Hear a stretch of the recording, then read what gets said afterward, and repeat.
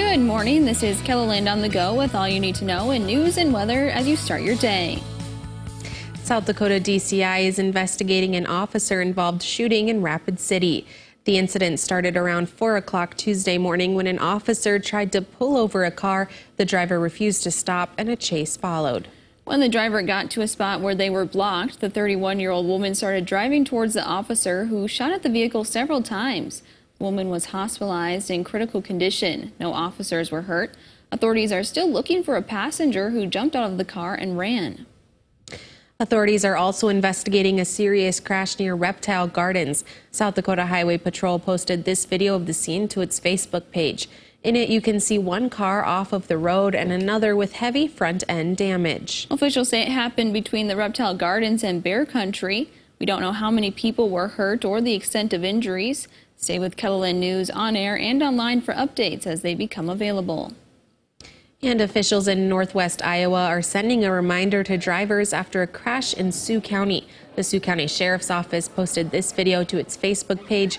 In it, you can see a deputy has a car pulled over. As traffic goes around the traffic stop, a pickup strikes a car in the opposite lane and no one was hurt.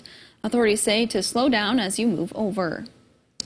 Rapid City police are asking for the public's help in finding a missing girl. Officials say the 11-year-old was last seen in the 600 block of Disc Drive around 8:45 last night. She was wearing a black camouflage sweater and gray basketball shorts. If you have any information on where she may be, you are asked to call police.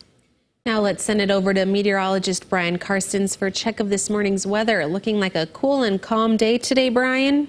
Yes, a calm day. That's a good thing in the weather. A little sunshine to start, but then the clouds are kind of coming back in for some of us today. As we look at those hourly temperatures headed through the afternoon, I think most folks will be in the middle to upper 60s for an afternoon high.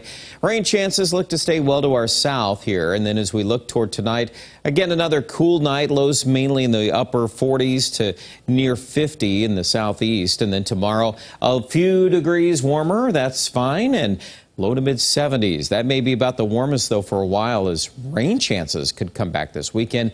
And we'll talk about that all ahead in just a few minutes. Thank you, Brian. Visitors at the Children's Museum in Brookings are getting the chance to learn more about dinosaurs today. That's because it's Dinosaur Day, It started as a social media event, but is now in person. Visitors say they are excited for the chance to dive deep into the topic of prehistoric reptiles. Well, so then you can focus on one thing at that day and not get all crazy focusing on too many things at a time. Dinosaur Day will include fossil digging, art projects, story times, and of course, visits to the life-sized Mama T-Rex and Max. Midwest Honor Flight Mission 10 is heading to Washington, D.C. today. KELOLAND's Dan Santella is joining the veterans on their trip to the nation's capital. Here are some images and video that Dan has posted onto Twitter. You can follow along with the veterans' experiences on his social media. Then starting tomorrow, he will give you an in-depth look at Mission 10 and introduce you to veterans from the Korean and Vietnam Wars. With rising inflation, more and more families are struggling to put food on the table. That's just one of the reasons the Sioux Falls School District is offering free lunches this summer.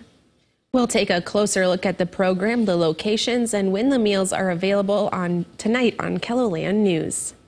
And if your commute takes you along North Minnesota Avenue this morning, you may want to find a different route.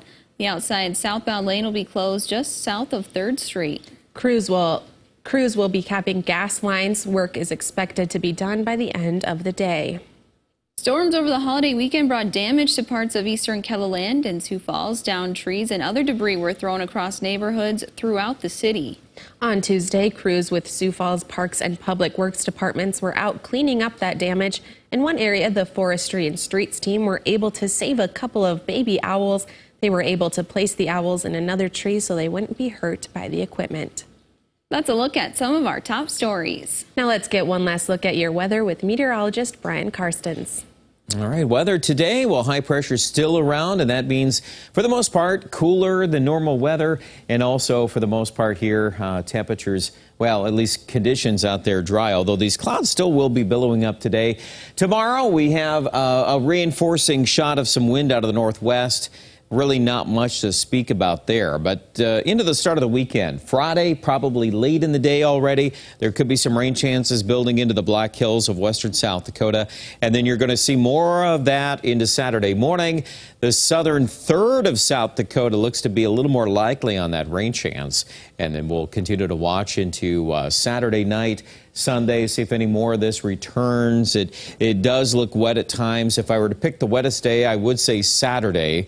Then Sunday, if we can carve out a break, we might be looking at more rain coming in from western South Dakota Sunday night into Monday. So already the weekend rain, you can see that strip there in yellow. That indicates over an inch possible. So it's not just a little shower either. This is probably enough that's going to keep things a little muddy. And quite the difference from last June and how that stacked up. 70 degrees, our high today in Phillip, 69 Yankton. The extended forecast, the warmest days are going to be Thursday, Friday in Sioux Falls, and then we'll see how this weekend affects our temperature forecast. Obviously, if we end up with more rain on Saturday, we may end up dropping those numbers. Just a little heads up there. Those are primarily, though, in the 50s with more clouds around. Aberdeen, there are chances of rain, too, but not as high as Sioux Falls. The bullseye on the weekend rain to start with, at least, is more in the south, which is good. The northeast is waterlogged and way too wet right now for some of those counties. And then into central South Dakota, where we flip the page and we have a different story. We still have dry conditions out here, especially west of Pierre. You know, it's kind of a difference depending on where you're at, north or south from Pier 2. But at any rate, it looks like there will be some rain around this weekend. Again, primarily farther south you go, a little better shot.